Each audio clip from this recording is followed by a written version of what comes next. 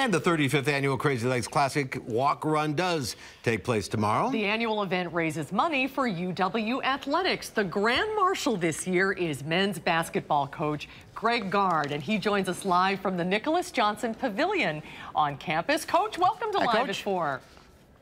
Oh, thanks. Thanks for having me on. Congratulations on a very successful season and on this honor of being Grand Marshal. Do you know what your duties are for the Crazylegs tomorrow? Yep. It's very... What's happening with Crazylegs tomorrow? Okay. Well, I'm a first-time Crazylegger, so I'm not going to be running, but starting about 8 o'clock, I'll be near the start and looking forward to the day's events. This has become a nationwide event, hasn't it? This is a nationwide event? Yes, we're looking forward to it. Obviously, we have runners coming from all over. They're still rolling in here, picking up their packets behind me as the afternoon goes on. So we're looking forward to a great day.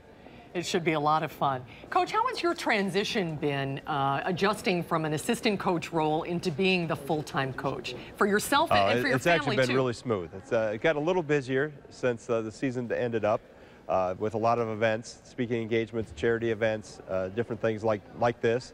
But it's all been great. The fans have been phenomenal throughout the state and across the Midwest and different places I've been. Our players made it an extremely smooth transition. And looking forward to finishing up school here in the next couple of weeks and then getting into the summer. And you'll be looking forward to the first full season. What's that going to be like? Looking forward to the first full season. What's that be like? Yeah, it'll be good because we'll have the whole off season to be able to prepare. Obviously, with having the majority of our roster back and adding a couple new players, we're looking forward to getting back here the middle part of June and preparing through the 8 weeks in the summer, and then having a full off season or full preseason to prepare to go into next season. So it'll be a lot of exciting times. Obviously, we got to continue to take it one day at a time and stick to our process that we did throughout the second half of this year that really helped us as we went down the stretch.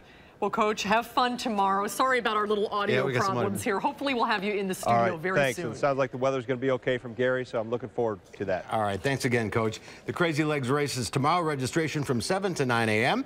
The run walk is at 10 a.m. Go to crazylegsclassic.com. And if you're not participating, you might want to stay away from the campus area tomorrow because a lot of roads will be closed.